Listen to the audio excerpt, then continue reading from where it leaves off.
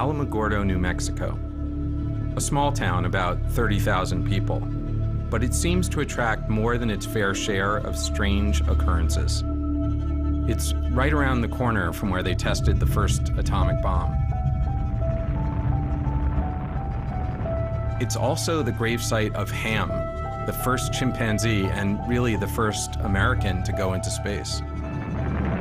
And it's the place where this guy broke the land speed record in a rocket sled, which is cool, but also kind of strange. Despite all of this, the thing that Alamogordo is best known for is its landfill, the dump. Because supposedly, that's where Atari buried E.T., the worst video game of all time. It's been described as the worst video game ever, E.T. for Atari. Today, we're going to talk about the worst of the worst. Here's our top 10 worst games ever. E.T. the Extra-Terrestrial. Now here's the thing about E.T. It's widely regarded as the worst video game of all time. We have this myth or this legend of something that happened 40 years ago. Son of a bitch, get out of the fucking hole. If you grab a piece of the phone, the FBI agent keeps attacking you. If you take a step in any direction, you fall into a hole. And if you get out of the hole, you fall right back down. One of the major design flaws of the game was that E.T. fell into pits. Damn it. Shit. Oh, come on. And guess what? It now lives out its days in a landfill. It's rumored that decades ago, truckloads of that game were dumped in the Alamogordo landfill. The idea that they had so many of these things, and they were so unable to sell them, give them away or whatever, they literally had to drive them out into the middle of the desert and bury them like a dead gangster. It's almost too crazy to be believed. I think it's kind of silly, because it's urban legend. It's just a great story, I think. I believe that this story endures because the adults just don't get it. And that's satisfying to the young people. Whenever you look at what the reasons are for it, nothing makes sense. What drove someone to need to hide this stuff so intensely?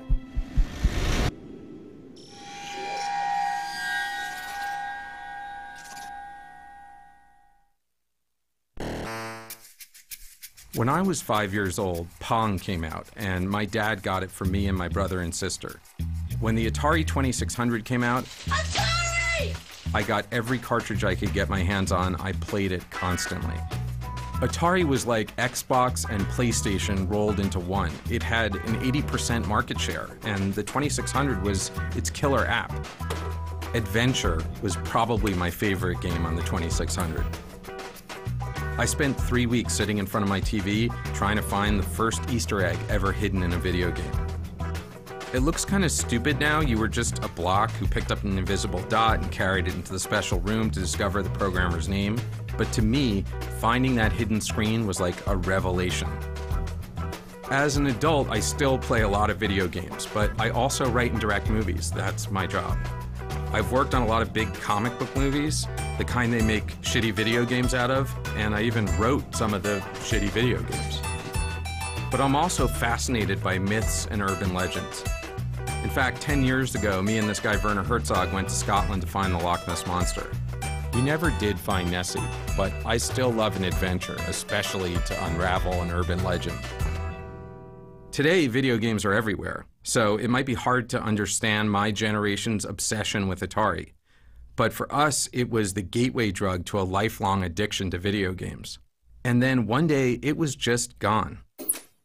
Sometime in the mid-'80s, it just disappeared, and there were no more Atari games. And I always wondered what happened. Where did it go?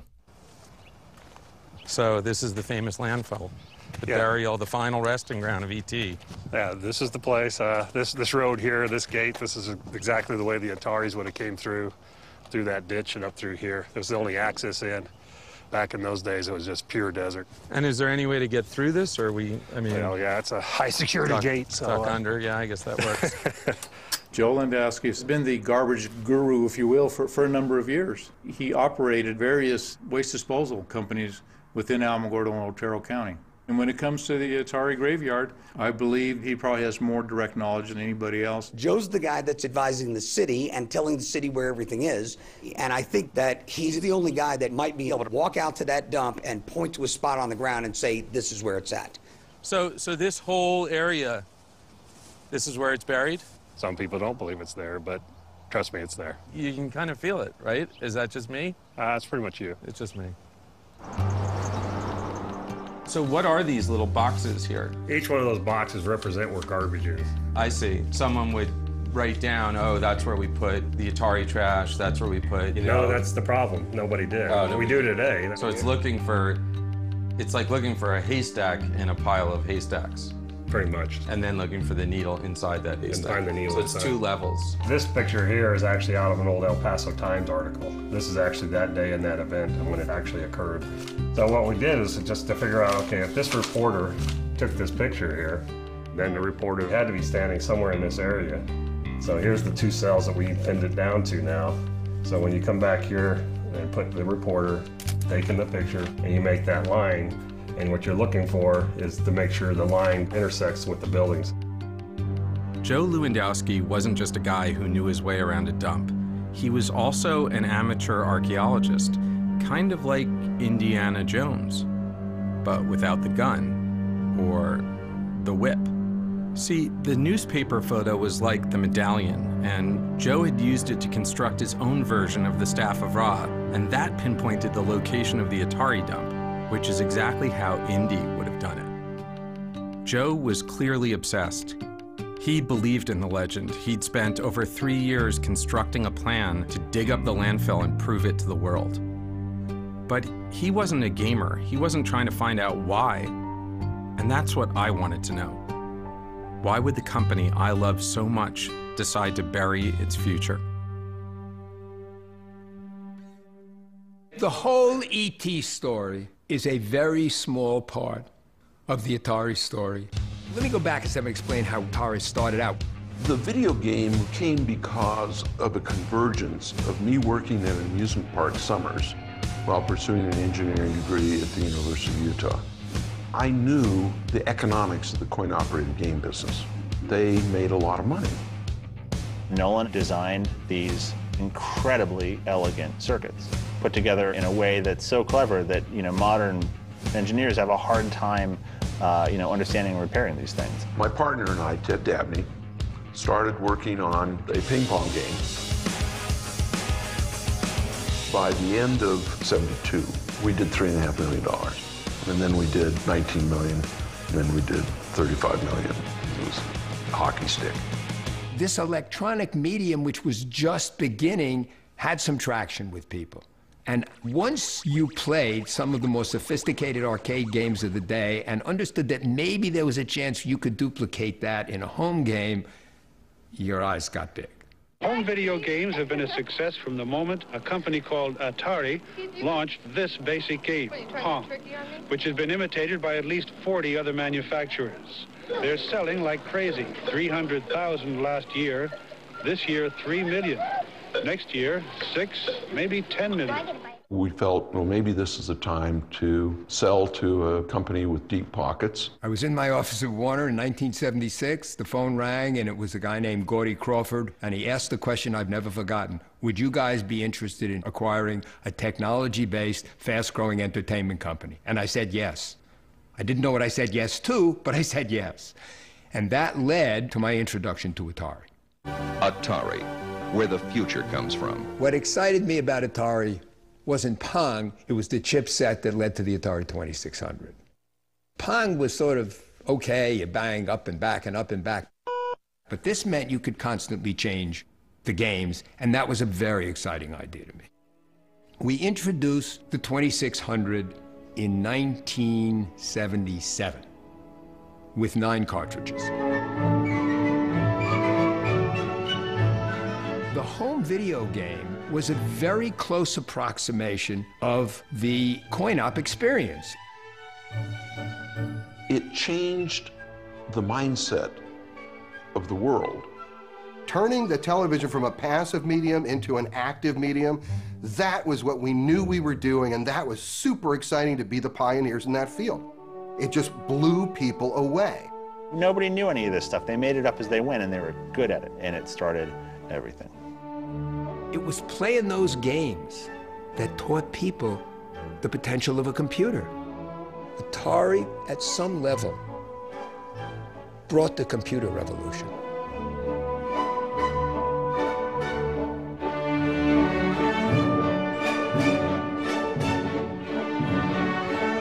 They started experimentally hiring smart kids with this idea that maybe they could come up with other stuff to do.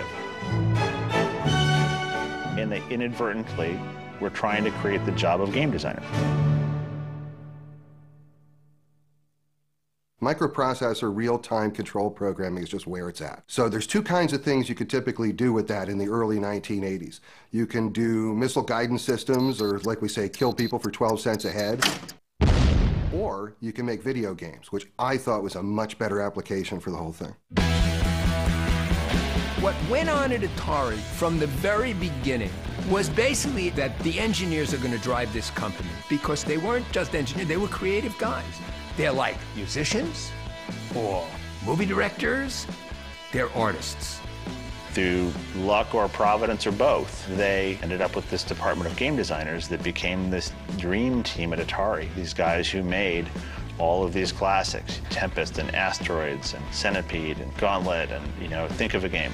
The culture was, these guys do what they want to do. One day, I was standing at the men's room at a urinal, and I looked down, and I saw a pair of bare feet next to me. And I looked, and here is a guy wearing a pair of shorts and nothing else. And I said something, and they said, oh yeah, that's so-and-so, he's a great engineer. He doesn't like to wear clothes. The coin-op engineers at Atari, they were great. And on the consumer side, Howard was one of the best programmers. He was one of the best of those engineers. At the heart of the creative process is the programmer. I try and create basically a sensory experience that evokes a certain feeling in the user. I mean, I tend to program from a concept. I mean, I was made for this. I mean, this was what I was made to do. January 11th, 1981, I showed up for my first day of work as a game programmer at Atari. So do you remember the first day you showed up here? Absolutely. My first office mates were Todd Fry and Rob Zadibble. And I had an understanding that there was a lot of dope that was smoked at Atari when we were there. And so on my first day at work, I brought a joint because I didn't want to be, you know, I wanted to be a courteous guest. And so I showed up. Which, by the way, this is a good lesson for our younger viewers. If people are doing drugs, bring your own so you fit in. Todd walks in, shuts the door, and says, I'm going to get high in here, so if you don't want to be around this, you better leave. No, actually, here. I said, I brought a joint. And he sort of looked at me, he went, I'm going to smoke some real stuff, okay? That was my introduction. That was my first day at work. We wanted people who worked hard and yet had fun at doing it. How do we mix up so that we don't know the difference between our work and our play? The company's motto was, we take fun seriously, but we used to say, we take fun intravenously. And they didn't like that very much. No, I don't know why. The party atmosphere was actually a calculated plan to incentivize. I would set quotas. If the quotas were met, I'd throw a kegger. They would just roll out in a car, go to a liquor store, and they gave someone a company credit card, and they came back with a bunch of booze, and we consumed it. Over there is where the hot tub was. Inside on the first floor, there's some great stuff that went on in that room. Over here, here's the hill that, you know, one day I was wearing a dashiki shirt, which I was very into back then, and I would do somersaults down the hill. I might have had some cocktails that afternoon at that point. Did you know that you were entering this crazy party atmosphere that you'd be? No, even though I was told I was, I had no expectation that it could really exist. The best recruiting tool we could have for an engineer was to bring him over to one of our parties. Hey, what's happening, people? Hey, how's it going? What's happening, huh? And they felt, hey, I'm a nerd. There are girls here. They're talking to me. It's good. That was the culture. These guys are the lifeblood of the business. They do what they want to do, and that's fine. In some ways, things happened to me over the course of 3.5 years here that made the next 25 years really tough, because it established a standard of what professional life and life in general could be And I never let go of the thought that my life could still be this or better. I just didn't know how to do it. It's really intense for me to come back here. This is the first time I've been back here in 30 years. And this was the place where I was introduced to what life could be for me. What a working life could be, what real creative satisfaction could be, what doing something really meaningful could be. Those are all things that come back to me in this moment. It's very intense. So what really happened back in 1983? People heard the rumors, but Atari denied the dump ever took place. And eventually people forgot about it. But with the growth of the internet and all of its best and worst lists, E.T. and its burial went from small-town gossip to full-blown urban legend. By the mid-90s, videos began to appear online that seemed to suggest that anyone with a shovel could go out in the desert and dig up the buried games. That's what I thought too, but it wasn't close to that easy. Joe had spent years researching the burial. If his information was correct, the games were not only deep underground, they were covered with concrete. Joe was still wading through a sea of red tape, but if and when the city approved his plan to excavate the landfill, he was going to need more than just a shovel. He would need giant yellow digging machines and a bunch of guys in hats and vests to operate them. This is one of the photos of the actual burial when they did it. So we're looking at like 15 feet down to hit the concrete. Under the concrete's mostly dirt. It's just it's the bottom of the pit. What's that thing right over there? That's a motor grader. A motor grader? Yes. That's for really just fine grading, you know, like the highways and roads, and fine planing large areas. So we conceivably might need that for this, right? No, no. I mean, but you could bring it out before, right? I mean, you might want to park it there so it's ready. No, not really. Oh. No, we're fine. I don't know. Not my field. I am concerned that Joe's moving kind of quick, and we do need to throw some brakes on and slow it down. The opposition comes from environmentalists, maybe within the community, and the concern is that Alamogordo also may have something else buried in the landfill that may be hazardous, and we may not know exactly where this location is. Nobody really and truly has dead honest records as to where everything is buried out there, and we're talking potential mercury-laced pigs, malathion, possibly DDT. There's potentially lead in there, maybe some other dangerous metals that are in those cartridges. I don't want to be in an area where we might crack open a sealed tomb, so to speak, of these hogs where mercury gas comes out. So I don't want the Stephen King novel of we hit the wrong spot and all of a sudden we are evacuating Alamogordo. That is unacceptable to me. If there's a problem that the New Mexico Environmental Department perceives, we're not going to be able to proceed. Until I'm satisfied it's safe, it's not going to happen, at least within my power. You know, there's only so much power that I have.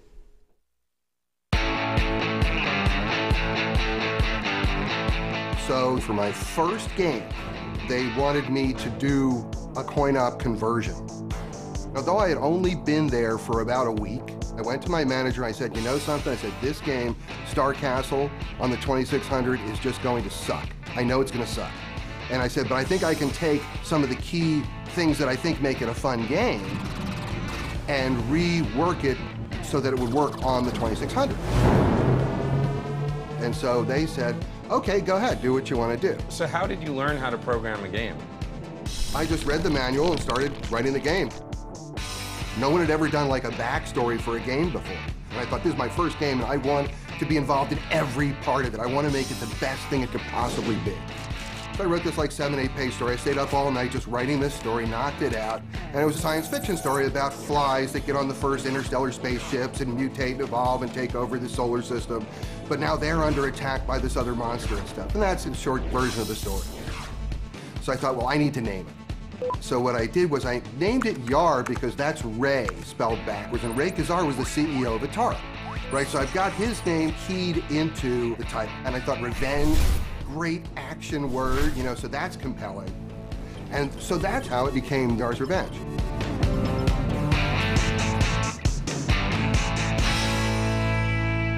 When Yars' Revenge came out, it was a hit. It was huge. Games that could look like Yars' Revenge looked, that could draw that kind of stuff, were like magical. Even though Yars' Revenge might look primitive, you know, it looks like the superconducting super collider compared to a lot of the games that were out there at the time. I remember the first time I put the cartridge and I was like, what is this? It really is a very innovative shooter of that era. Getting a ship to fly around so it's fun just to fly the ship around is a trick, especially on that hardware. The enemy was cool and scary, and it felt really good to defeat it. You feel like it's your victory when you beat those challenges, and you feel like it's your defeat when they beat you. And you'll keep coming back because you didn't lose by being cheated. You didn't lose because the game did something unfair. You lost because you weren't quite good enough. And all of the great games sit right on that edge. I remember playing Yars' Revenge one day, and we happened on this trick that let you, if you were on this right spot at the right time in the game, and it was in between levels, these initials came up. The initials were HSW. To us, it was some weird mystery, like we had to figure out what HSW meant. And finally, in one of the game magazines, they published what HSW meant. Turns out HSW means Howard Scott Warshaw, the guy who made the game. Yars' Revenge was the first game that Atari ever did where the programmer's name went out with the cartridge. Yars' Revenge had a lot of firsts, and that was just one of them. Yars' Revenge is the best-selling original game for the Atari 2600. It sold something like 1 million copies. Every reviewer at the time thought Yars' Revenge was one of the best games Atari put out. You know it made a lot of money for Atari. In 1981, this is a company that made operating profits of something like $375 million. One of today's greatest marketing triumphs in the entertainment field is video games.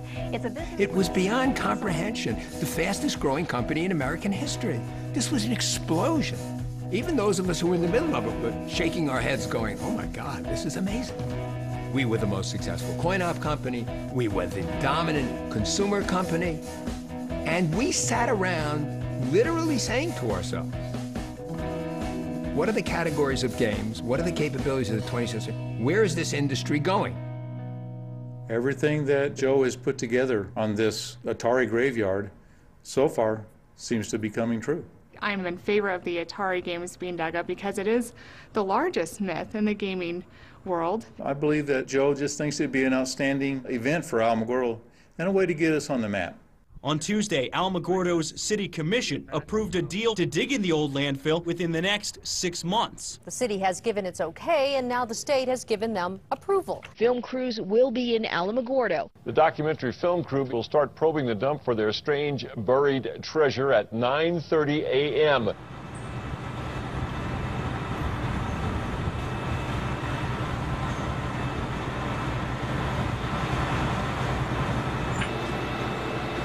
So this is an impressive looking machine out here. What the hell is it doing? What this drilling rig does goes down, straight down, takes out core samples and brings up whatever's in the ground. We've narrowed it down from 300 acres down to about 5 to 10 acres. And so what we're doing now is trying to get it even closer. Because we're looking for things like somebody's mail, you know, the postmarks, newspapers, things like that, looking for dates. Because we're looking for September of '83.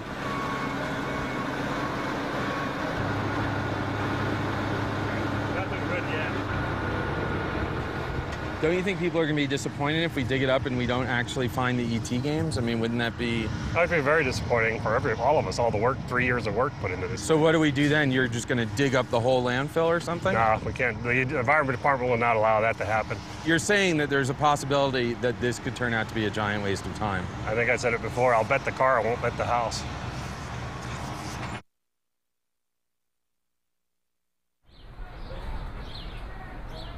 Most everybody, at least in the Western world, has played a video game of some kind. They've gone to an arcade. They know the Atari brand. They certainly know E.T. And so I think there's a universal curiosity about this game. You know, something did happen those couple of nights in 1983 that I think it merits serious investigation. So why did I decide to go to Alamogordo? I'm very much interested in the impact that a particular game or an industry has made within a cultural and social context. What's striking about the Atari ET game in the Alamogordo landfill is that they're there and not in museums. I think this is what excites many people who keep this narrative alive, is they want to get these items. They want visible proof. They want some kind of tangible evidence that that dump did take place. I've been professionally making games since about '94, but more than that, I'm somebody who's been chiefly doing a lot of historical work with video games, trying to preserve video games and get people to understand that video games are more like art. And so I've been doing a lot of video game preservation and education. I always thought one day I'm going to go over there and I'm going to see finally once and for all like where it's buried. I almost don't even really need to know what's in it. I almost want to keep that mystery alive. To me, under that landfill is actually the burial site of an entire industry, because what affected Atari at the time affected everyone. And everything that I thought was going to go on forever stopped. And it stopped almost at that same moment that whatever's there was buried. So for me, I want to find out what is there. It's like opening the Ark of the Covenant. It's like, you kind of want to look, but is my face going to melt off? I don't know. I have told my wife that I will be going to New Mexico. And she asked me why, and I started to explain, and she said, I don't need to know. You just go do it. You wanted Ernest on screen? Whatever. Ernest is my fancy writer name. Ernie's what everybody calls me. All right, so we'll use your writer's name. How would you describe yourself? Screenwriter, novelist, gentleman adventurer. The thing about having an Atari for me was it was a simulator. Like, I could simulate being Indiana Jones or simulate being E.T. Having access to that and coming from a family of like modest means and not having to, beg for quarters and just being able to play as much as you wanted, that was such a huge part of my childhood and fed my imagination. And that was the inspiration for Ready Player One, my novel. The idea of like, what if Willy Wonka had been a video game designer and he held his golden ticket contest inside his greatest video game creation. And that all came from finding those Easter eggs in all those Atari games. I felt like a little kid this past week, like getting ready to go to camp. Alamogordo and the Atari graveyard, for me it's like holy ground. And that was when I realized my DeLorean's already in New Mexico. I just have to fly to Santa Fe, pick up my DeLorean from George R.R. Martin, who was using it for the Back to the Future screening, and drive it down to Alamogordo. I could stop at the Very Large Array, also hit Roswell, and then go to Alamogordo and be there for the excavation of the Atari graveyard. As soon as those tumblers clicked into place, I'm like, the most epic road trip of all time, I have to go. It's like I'm Indy going to Westeros to meet Doc Brown and then save E.T.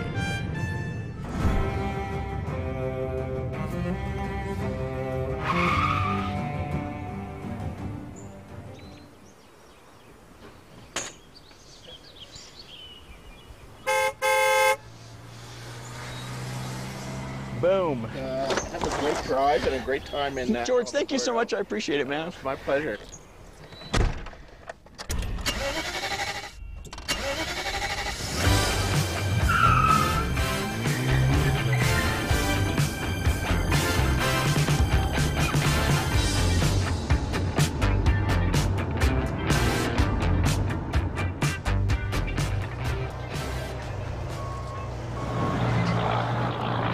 There. There it is. This is a good piece of evidence because right here. Is that the date right there? Right there. You got Sunday, October 2nd, 1983 right there. That's good, right? Yeah, Atari was from the 23rd to the 29th of September. So this is like a week later. Well, it's not even a week. It's like 2 or 3 days later. Well, I'm not that good at math. The Ataris would have been on the bottom, then garbage from the following weeks would have been piled on top. Right. So where are the games? This is the following week. In here? No games yet. No Atari stuff at all? No, not yet. Not yet. Okay. I love the challenges. I love the mystery. I love the especially when people say they'll never be found or they're not there. That just makes the challenge even better. I put 3 to 4 years of this research, planning, the politics, the environment department. I mean, many, many, many things to get to this point. Yeah, now it's very important that we find them.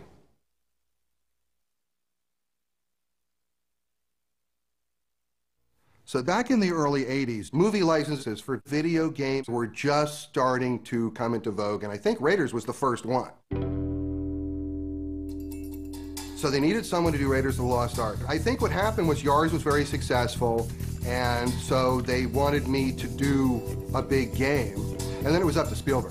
So when I went down and met with Spielberg, and if Spielberg would have said, I don't think he's really right for the game, they would have sent someone else.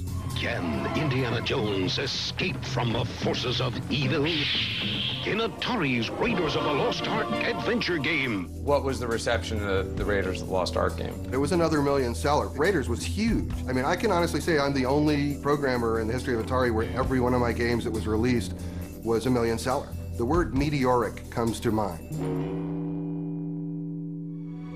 And now, Steven Spielberg brings us E.T., the Extra-Terrestrial. Spielberg says, well, you know, my pictures, they open slow, and they build, and they hold, and da-da-da-da-da-da. And I just looked at him, and I didn't know anything. I said, not this one. It was E.T. I said, it's going to open huge, and it's going to stay huge.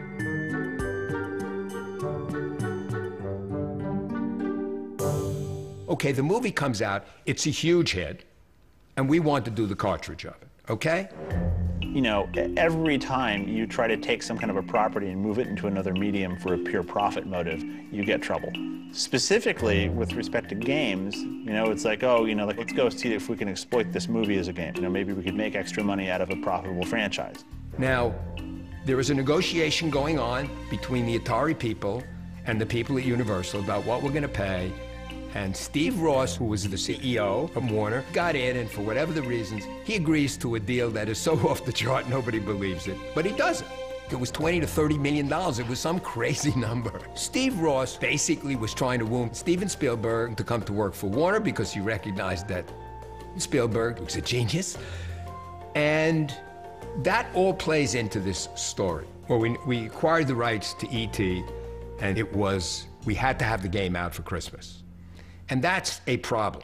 One afternoon, I'm sitting in my office, and a call comes in, and it's Ray Kazar, and he's calling from Monterey. So I take a call, and Ray Kazar comes on the phone, and he says, Howard, can you do E.T.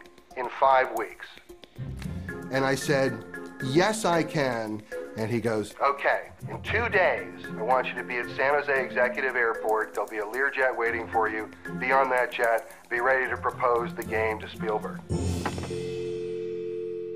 During that meeting, when I flew down on the Learjet to go meet Spielberg and present the game to him, even though I only had 5 weeks, I still wanted to innovate. So I proposed a 3D world that the game was going to take place on. And the huge scope of what I was trying to achieve, it walks that line between really trying to make something happen and venturing into the impossible and walking off a cliff. The emotionality of the game was supposed to come out through the interaction of the characters. You have the FBI agent who's interested in what you have. That's why the FBI agent just steals stuff that you were holding. You have the scientist who's interested in who you are. The scientist actually carries you back to the city because they want to study you. And Elliot comes in to save you. There's times where you can call Elliot and he will help you out. And so those are the kind of things that I had that I thought created possibly some sentiment. And at one point, Spielberg says to me, he goes, you know, couldn't you do something more like Pac-Man? No, Stephen, we need to do a game that's fresh. We need to do something that's really worthy of this movie. How simple you can make a complicated game. It's how complicated a game can you make subject to the constraint of easy learnability. My job is to produce a cartridge that is going to sell for Atari. A typical VCS game at the time took 5 or 6 months, and this was going to be in 5 weeks. You might think, no, nobody can do a game in 5 weeks, like most people in the department would think. But I don't think that way. I think, yeah, I can do that. The word hubris comes to mind. I mean, whatever it is I might have been full of, I was overflowing with it at that point. Because if the game can't make the Christmas market, the game is a total waste. They're going to miss their window. So that was the big thing. It was the $22 million bet that you could turn the game around in that time. I had a development station moved into my home, so I could be basically working on this game almost 24 hours. We found that there was a good probability of success if we took a coin-operated game and just ported it over to a game that we could play on the VCS. E.T. didn't have that. Hello? Somebody out there?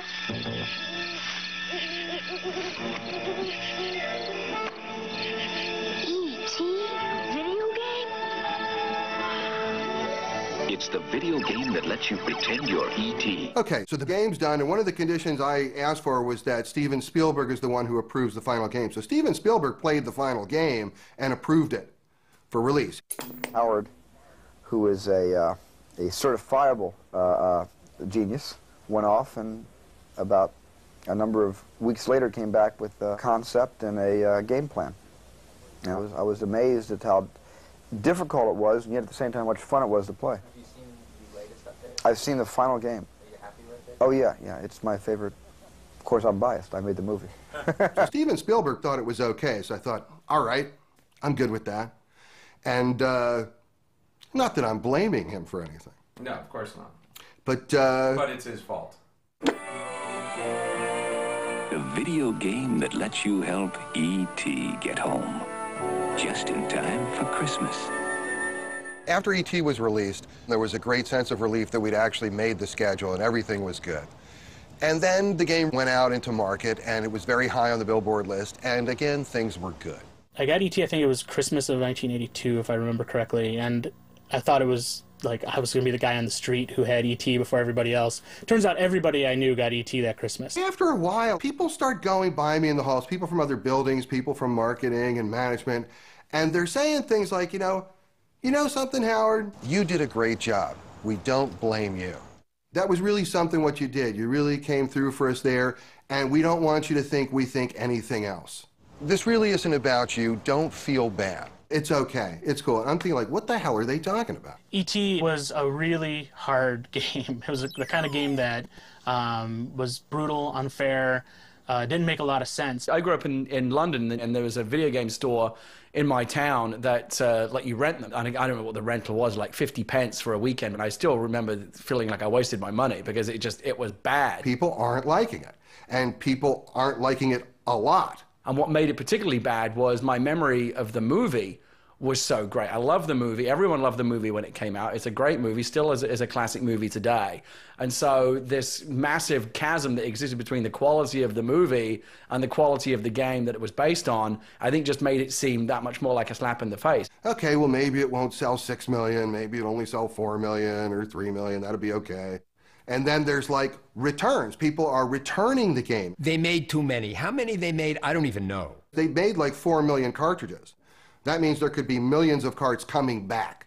So what do you do with useless, worthless product? How do you get rid of it? Bury it. That's a pretty good answer. Well, career change is not anything new for me. I've been through a number of different careers. I actually went and got a California real estate license and then a broker's license and did that for a while. And I did that just long enough to know this was like the last thing in the world I wanted to do. And now I am a licensed practicing psychotherapist in California. And I'm a very unique therapist in that I have a master's of engineering and I also have a master of arts in counseling psychology. I mean, I'm the Silicon Valley therapist. I'm very good at translating between English and nerd.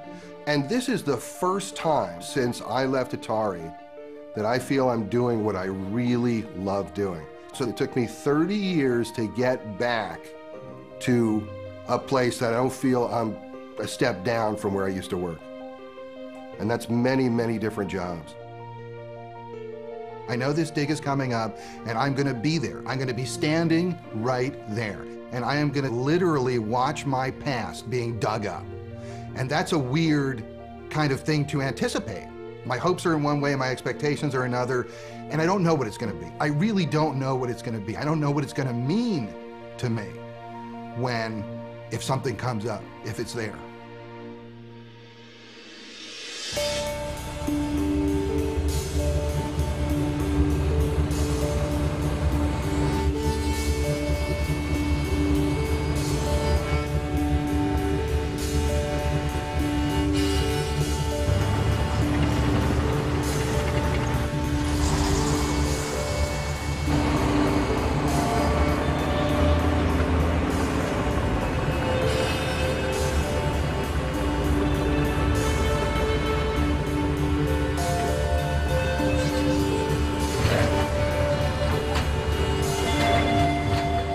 Part of punk archaeology is that sense of community and the fact that we're helping each other out to address the issues that we're interested in. And most of the time we're doing it on a volunteer basis. It's going to be interesting to see how they decide to excavate in order to clear a better area, so that we can get at more of the content that we need.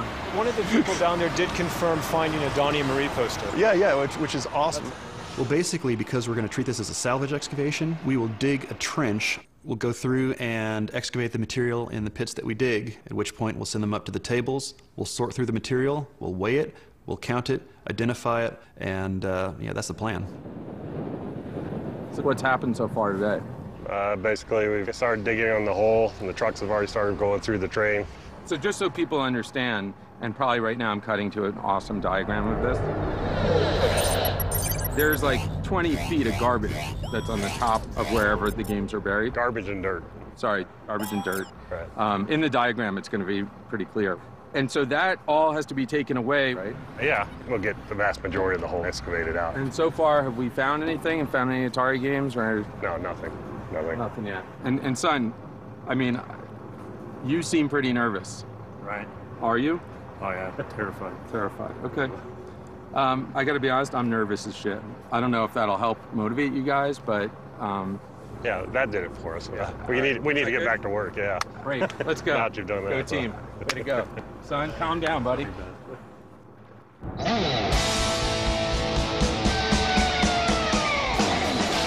People say nerd or geek, I say enthusiast. I love things and I love people who love things. Like, if you just spend all your time focusing on all the amazing like art and entertainment that's being made, there's so much of it happening now you can't even take it all in. It's like The Dig. When I tell people, like the right kind of people about it, they're like, I can't believe that's finally happening and that you're gonna get to be there. You know, I get, look, goosebumps talking about it.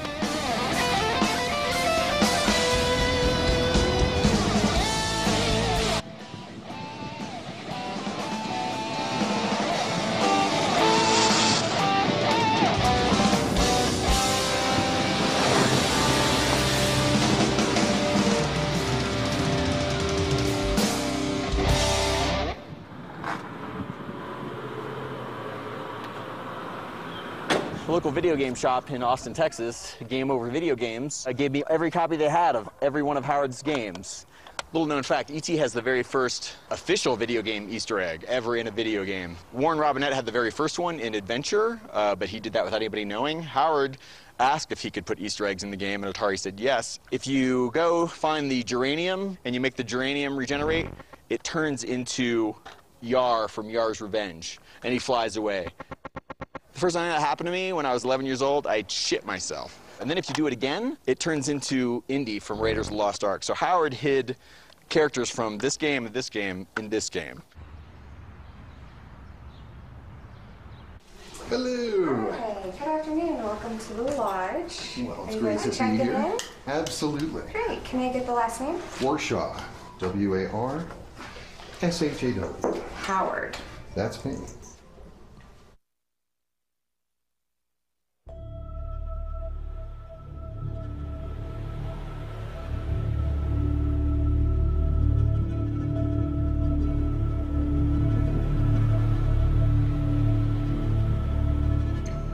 So it's the day of the actual dig, and my wife and I are in a van on our way to the landfill. It was a strange feeling. I mean, I was like nervous, and I didn't really understand why, but I just had this sense, just like a tingly thing, that something is going on here today. And as we pull into the landfill, there are already people there. And then there's more people, and we go on, and there's more people, and it just keeps going and going.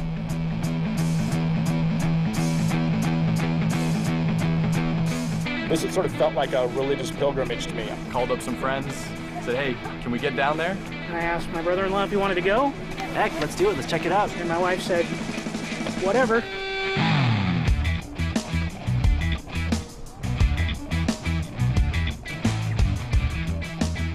It's one of those weird, monumental video game-based events that only comes around once a century. This is our generation's urban legend. Billions of cartridges out in the desert. Growing up, you always read little rumors about it. And I grew up playing an Atari, which my babysitters had given me, and I actually had the E.T. game. My friend and I, she and I would actually just, for fun on the weekends, drive around trying to figure out where would these Atari games be buried. It was the fun of the legend, just like looking for the Loch Ness Monster. What did you think when you played the E.T. game last night? It was awesome, because in my opinion, I like terrible games.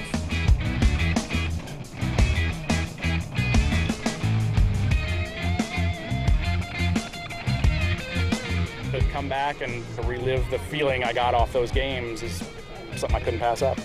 I just want to know about the urban myth, see if it's really buried out here. I just came out here to be part of video game history. Had to see whether it's true or not. You have to be a special kind of nerd to be able to want to drive 28 hours for a video game. The myth that E.T. the video game for the Atari 2600 was the worst video game of all time, it would be so great to debunk that because it's just not true. And also to redeem Howard Scott Warshaw because he's an amazing video game designer and his game was great.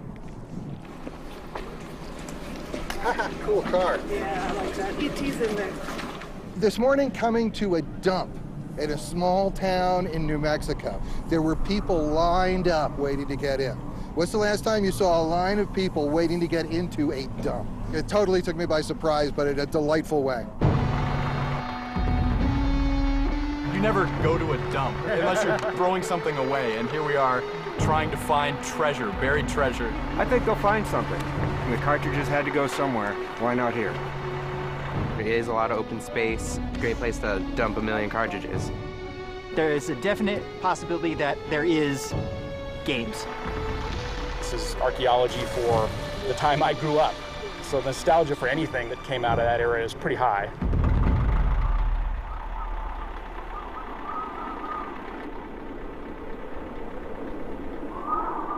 All right, now the wind is really picking up. On cue.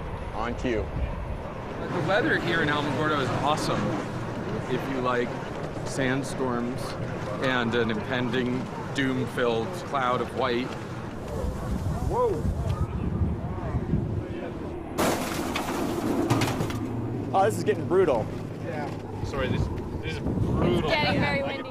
Basically what's happening is the white sands are blowing in from white sands and covering everything, and it's really shitty. They're saying this is like a historic wind. Really? Today, that's what somebody told us. Yeah. To think that we're in the middle of a sandstorm, really, this is what's going on. And for me, it was almost like the big sandstorm right at the opening of Close Encounters. The people wearing the goggles and the bandanas, everybody's like gathered around because they found something and they can't believe what they found. Away the birds! This is Tony Johnson from Denver, Colorado, who ran up to me in my DeLorean. He's like, I found something. And Tony is gonna go down in history because he found the first evidence of Atari hardware. Whoa, that's Right pretty there. good. Right there it is, my man. Ladies and gentlemen, we have an announcement. So Tony, tell us what you just found. An Atari 2600 joystick tower. So Tony, where did you find it? Walking to the bathroom. So is the surface find? Surface find.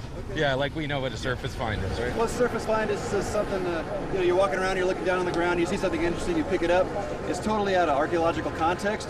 What are the odds that that like blew out of the hole?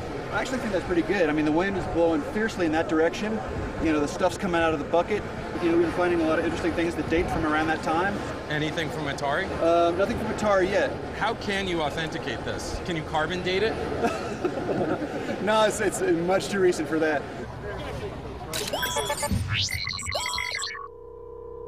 There are really two things that we could be dealing with when taking a look at these cartridges if they're actually there. First thing is that they just loaded the trucks with these cartridges and then they dumped them. And that's the best possible scenario because you can pull them out and I bet you most of them will be playable. You know, they've just been in there for, you know, since 1983.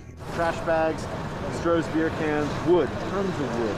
We're right about where we need to be, but there's still no Atari detritus at all. We've been here for a while already. It's tedious, the wind's horrible.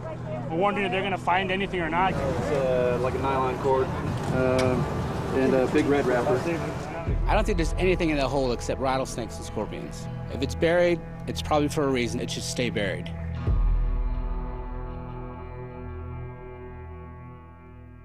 I wasn't thinking that something was really messed up until late '83. To me, Atari was never going to go away. It was this thing that was just part of my life, and the thought that there could ever be a day where there was no Atari or no Atari 2600 never crossed my mind. E.T. comes out, and E.T.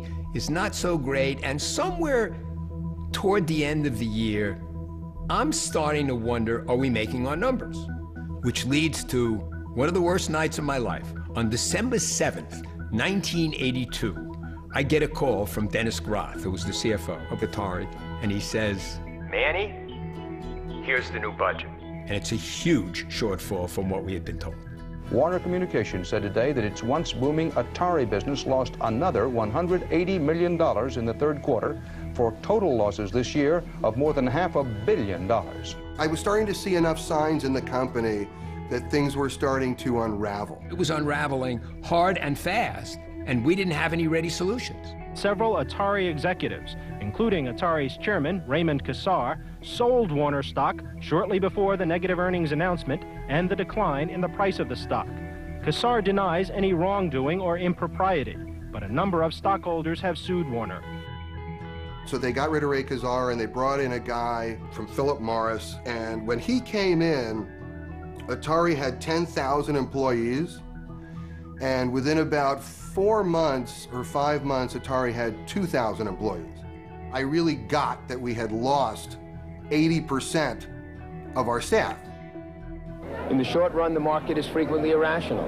In the longer run, hopefully it's rational. The wild upside ride was over. I did not understand the extent of the downside ride that was coming. This is slipping away. The train is derailing. It's not going to keep riding, and what am I going to do next? It was a big emotional blow.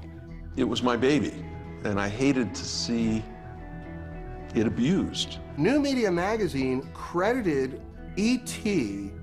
with destroying the video game industry. That's interesting. I think that's really interesting that I could be single-handedly responsible for toppling a billion-dollar industry. E.T. comes out, the industry dies, Howard's associated with that, and I think that's affected his career and what people will remember him for, and that's pretty bad. The fact that a guy's career got destroyed because he did E.T., given the circumstances surrounding doing E.T., it's completely unfair. I mean, it's sad. It's really sad. There's this video game Walk of Fame. There's also this show called DICE where they give out Lifetime Achievement Awards. Howard's not in that. He's not put in that same group. They kind of keep him out of all these things, and it's kind of a shame. The day I left Atari, when things really fallen apart and it was over and I'm literally carrying my garbage out to my car to leave for the last time, that was a very depressing moment for me, because I felt I was losing the most important thing in my life. And I also knew it was so unreal that I'd never be able to recreate it. The burial in Alamogordo is basically Atari's funeral. The burial of those cartridges represents the burial of that beautiful era. And that may be what's interesting about it. I don't know. I mean, that's a whole psychology I'm not going to go near. But it may be because it is about the death of Atari. That's what it is. We can't control how the past returns to us. We may get something that no longer resembles an ET cartridge. We may get something monstrous, something twisted, something decayed. We may not even know what we're looking at if we unearth Atari's ET. Part of me feels that when you finally crack open this place and you start to look, it's going to be a lot like the Ark of the Covenant. It's just going to be a bunch of sand. But another part of me hopes that what's found there is going to lead to a lot more understanding and a lot more discovery about what really happened. Shit, you see what I see? What's his name? Joe! Joe! What's that? What is that right there? They want me to come in? Let's go.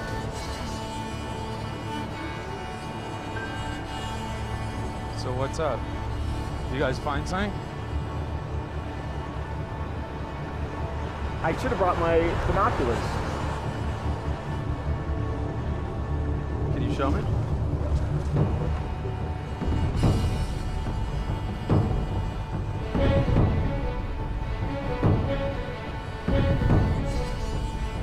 They're bringing some stuff over to the archaeologist table right now. Let's see what's going on. Can everybody hear me? We found something. The archaeologists have confirmed it's from 1983, 28 feet down. It's E.T. the video game, intact in its box.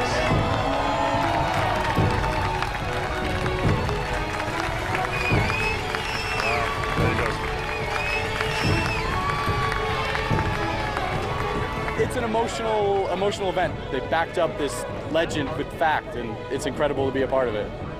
Good job, Joe. I wasn't nervous till we got down to that where he was almost reaching his max land. But yeah, it was a big weight off my shoulders when that bucket came up and E.T. was there too. Congratulations, dude. Thank you. I didn't think they were going to find him intact. I thought for sure they'd be crushed and ruined, but now I got goosebumps. And it's not because of the dust storms. What's this moment like for you? Look at all the excitement that's been generated today over something I did 32 years ago.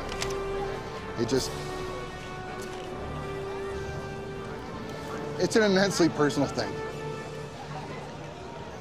What it took to make these games was a lot. And this one was done in 5 weeks. That was one of the hardest 5 weeks of my life. So I need a little moment. And I'm just so excited to be here.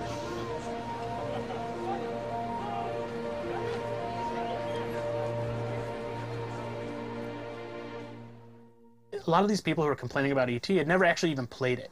And ever since then, I would talk to people, and they would talk about E.T., and I'm like, well, have you ever played the game? And it would come out that they didn't. They would just kind of continue this myth of the game being really horrible. It is a good game. It wasn't the worst that Atari had to offer. There were, I remember getting a game called Firefly. That is the worst game for Atari. That's what everybody should be focusing their efforts on, not E.T. Let me be clear, the worst game ever made was obviously Trespasser. So I just want to be clear with that. With the shitload of just horrible, poorly made, cranked out Atari games, to call E.T. the worst one is just shameful. In contemporary game culture, we like trashing games. I don't mean putting them in landfills, but verbally, trashing game design. It's become fashionable to sort of regard E.T. as the worst video game of all time. In fact, it makes everybody's list as the #1. And I'm going to go out on a complete limb here and say, and maybe people will attack me for this, but I'd rather play Atari's E.T. than any Call of Duty. You know, in context, given the time and the situation that Howard had to live in to program that game, it really is an astonishing masterwork. If he made an amazing fucking game that's a whole self-contained world in 5 weeks, that's even more impressive. I don't know any human being who could have turned E.T. in the time frames involved into a really successful game. He should be applauded for being able to have done anything in the time that was allotted.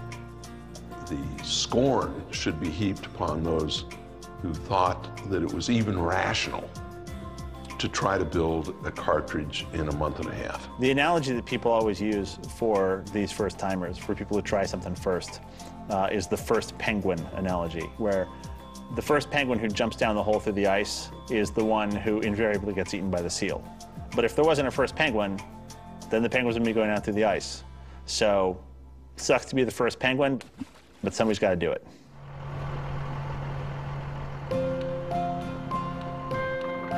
So it turned out that Joe Lewandowski had been right all along. The games were buried, almost exactly where he had predicted, and no mercury-filled pigs popped up out of the ground. So the legend of the burial was true. Or was it? When the archaeologists cataloged all the games, there were a bunch of ET cartridges, but nowhere near the millions that were such a big part of the legend. In fact, E.T. made up about 10% of the total games found. The rest included some of the best games ever made: Defender and Centipede and Yar's Revenge. There was even one copy of Adventure, which I snagged. The burial wasn't a cover-up or done out of shame. It was a warehouse dump done by a company in financial distress. At the time, the Alamogordo landfill was just the most practical solution. E.T. wasn't buried because it was the worst game ever. People called it the worst game ever because it had been buried. And as a result, it got blamed for destroying an entire industry. The game and its creator had taken the rap for a crime they didn't commit. The notion that E.T. caused the demise of Atari is simply stupid. It's just stupid.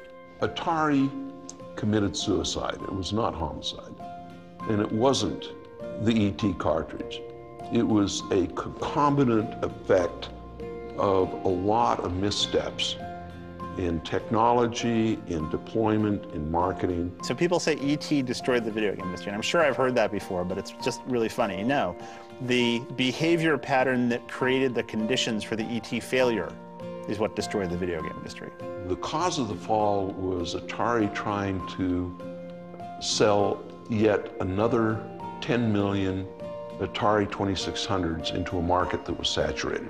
E.T. didn't destroy Atari. It wasn't good, but it didn't destroy Atari. That's one of those things people say.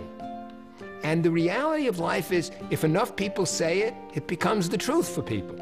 A simple answer that is clear and precise will always have more power in the world than a complex one that is true.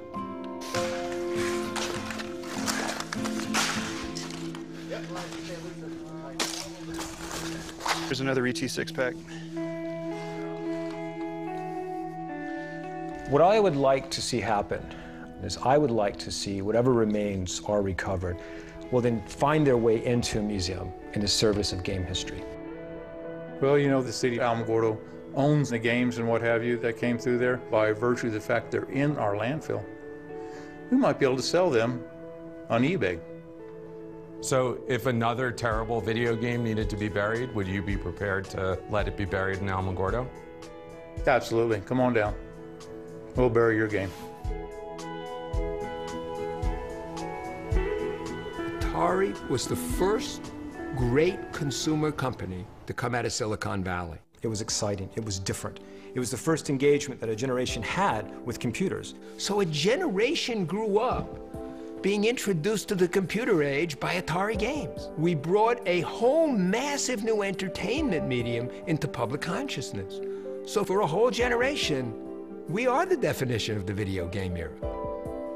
And it's cosmic. These guys really never got their due for really starting the whole industry. 3 Lives was invented by a person. Flying a ship around was invented by a person who had to figure out what that was. And it was so good that it was copied everywhere. And because it was copied everywhere and because it's so ubiquitous, it's impossible to remember why it was so special. I think Atari's legacy is that we started the Silicon Valley ethic of engineers as rock stars. It didn't exist before. I think the casual culture, the meritocracy didn't exist before. I believe these are underpinnings of the things that made and continue to make Silicon Valley a special place in the world. And I think that Atari will continue to endure as an icon of innovation.